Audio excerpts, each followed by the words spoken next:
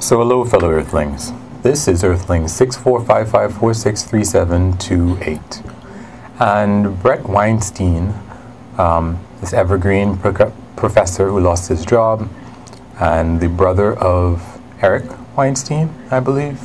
I think he 100%, I think, it is my opinion, that he 100% thinks that Mr. Chauvin is not responsible for the death of George Floyd. Now, why do I think that? Well, I think that because he was on Joe Rogan's podcast telling Joe Rogan that he's not sure if what he saw was a murder.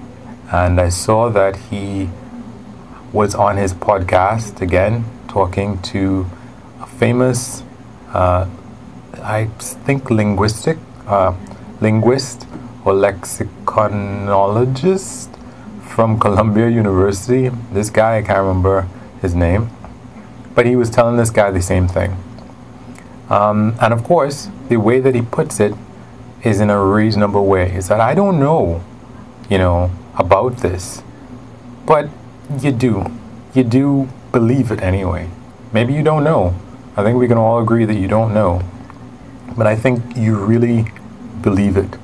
And this is even after you've been told that it's probably not the case by somebody who is a professional at putting people in chokeholds, who's been doing it for most of his life, not even adult life.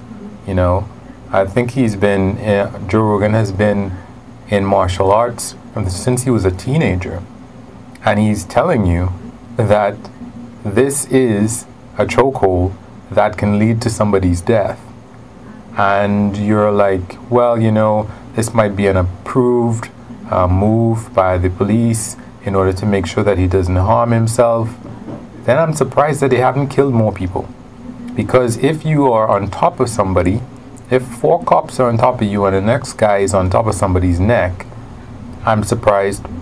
And I'm also surprised that, now this is the craziest thing to me. I don't know if he's picking and choosing who he listens to or what, but there's a police chief on YouTube, or there's a video of a police chief saying that anybody who thinks that this is okay is crazy. I can't think of anybody who has said that this is an actual move that people do, that police do, which is putting a knee on somebody's neck. That don't make any sense whatsoever. So police have come out and said, no, this is not a thing. Places like New York have banned chokeholds. If he really wanted to find out, he could, actually speak to doctors. If you're somebody who has a podcast and you are somebody who, a lot of people look to, isn't it a good idea to be more knowledgeable about what you're talking about? I mean, don't look at Joe Rogan 100%. Joe Rogan brings on, I realize now that the actual experts, the real science-based experts on Joe Rogan's show are really few and far between. I mean, it's the comedians, it's the MMA fighters, it's various personalities, and the experts that I really started watching intently. They are really few and far between. I mean, the experts that I really watched Joe Rogan for was one guy on the COVID-19 epidemic, another guy who spoke about the first guy and was talking about viruses before anything happened. Then there was a guy on sleep expert, and then I guess maybe you could call Colin Noir, and maybe you could call him I don't know that you could call him an arms expert. And then there are the Navy SEALs people. Yeah, the real experts who come on to talk about their real subject matter, they're really few and far between. And I guess it's the same thing with Bret Weinstein. It's that he doesn't really feel the need to Google this stuff that he seems to want to continually keep talking about. And he keeps couching it and presenting it as, I'm not really sure. No, you're really sure. The amount of times that you keep talking about it, and the fact that you really hope that Mr. Chauvin gets a fair trial. Now, I understand if you think that Mr. Chauvin might not have killed this guy. Obviously, you're not paying attention to any of the law enforcement people that are saying that this kind of neon neck is not a good idea. It is not something that they approve of. Obviously, you're not paying attention to all the other people who are saying, like, chokeholds, not a good idea. And you just want to, ease the idea in there that maybe he didn't actually die of asphyxiation as a result of these cops. You just want to, I don't know. We don't really know for a fact. None of us know. Well, then find people who know. And wherever it is that you're getting this idea, let me make sure I understand this, because this guy dies, right, in less than the 8 minutes and 46 seconds. That's overkill. He was quiet long before that, right? And Joe Rogan is telling you that that is a chokehold. This is a guy who can kill a man, telling you that what this guy is doing can kill a man. And you're like, you don't even mention it the next time you bring it up.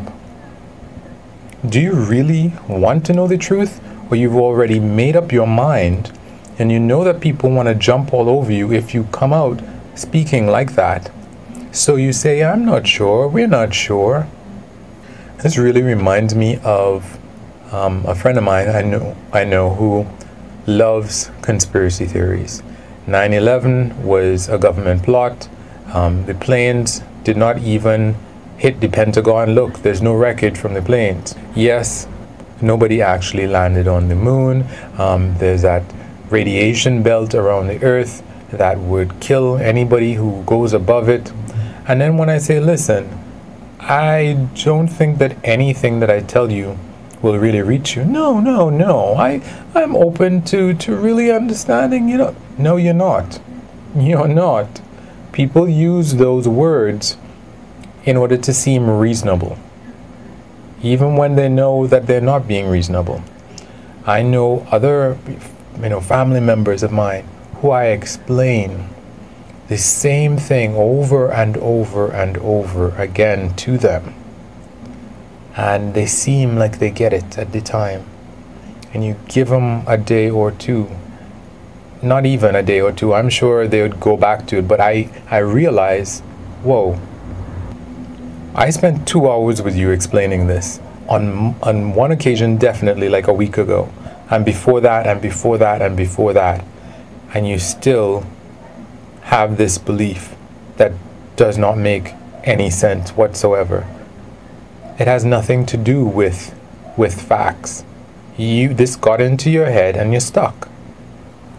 And the next thing is, he honest to goodness believes that the activity that happened at his school that resulted in him being fired, I presume, is what it was.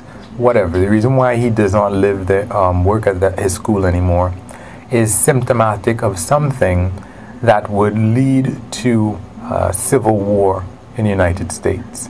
Somehow he thinks that no police area in Seattle is furtherance of what happened at his school, and it's that system, that organism, and he admits it's leaderless.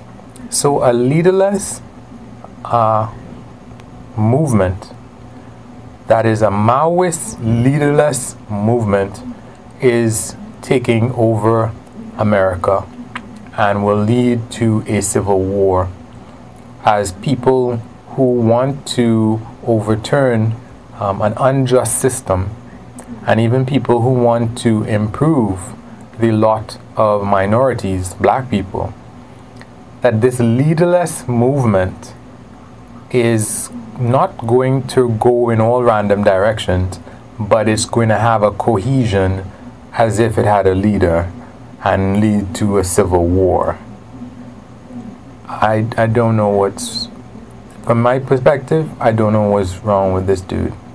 That he thinks that a leaderless group is going to have cohesion and direction and try to overturn science and STEM systems across America. I don't know what he's thinking, but he's really onto that point of view.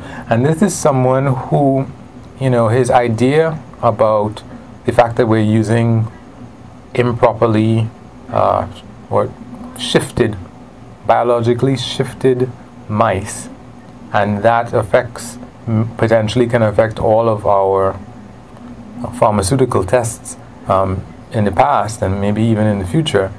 And I think that the idea that he came up with, that he spoke about on his brother's podcast and on Joe Rogan, I think it's really fantastic, good stuff.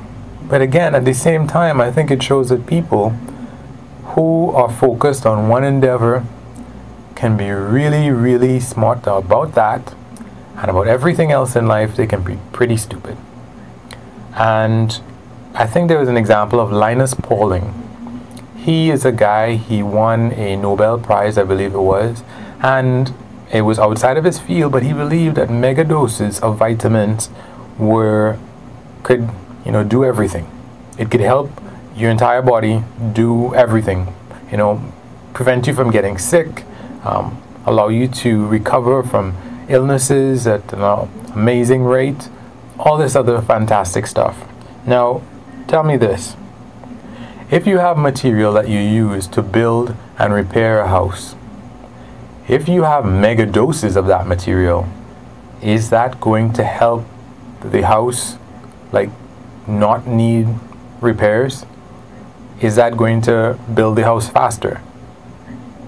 You're just going to have a whole bunch of material for building the house.